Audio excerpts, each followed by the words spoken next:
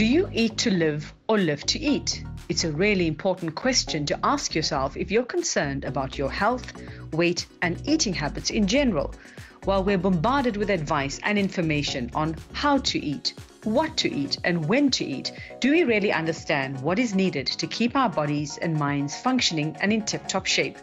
On today's Food Matters, we'll find out about the physiology of eating and what effect food has on our bodies once it has passed our lips.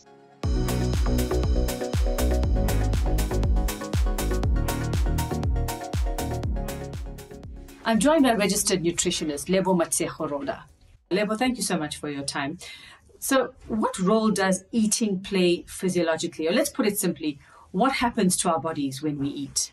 The physiology of eating explains how the body uses the nutrients we eat from different food groups or different types of food, and then how the body uses the nutrients within the food, how the body digests the food and uses the food to help the body perform the way it's supposed to perform on its optimal function. So what happens to our bodies when we eat too little or we eat too much or we actually don't eat the right thing, we don't get the right nutrition? First, we have to understand that we don't just eat to fill our tummies. We eat for a certain purpose. For the body to function on its optimal level, it requires certain nutrients at the right amount and at the right time at different stages of life, right from birth, right through to infancy, to toddler stage, adolescent stage, adulthood, and so forth. So it requires certain amounts of nutrients to function in its optimal. So when the body does not receive, or when we don't eat the right foods at the right amount, there are certain consequences to that which can result in unwanted health conditions. For example, somebody eats food that are less in nutrients that are required, that can result in undernutrition. And if somebody eats food more than what the body requires, actually, they can develop what we call overweight and obesity. So explain to us how a balanced diet contributes to an overall healthy and active lifestyle. When we talk about healthy balanced diet, we talk about eating food items from different food groups. Whole grains, for example, are very key because they form a base of a healthy meal. And for whole grains, I'm referring to brown bread, popcorns, if it's a snack, and so forth. In addition to that, fruits and vegetables play a key role. They have to form part of the healthy diet. So every day we need to have food from that group, from the fruits and vegetable group.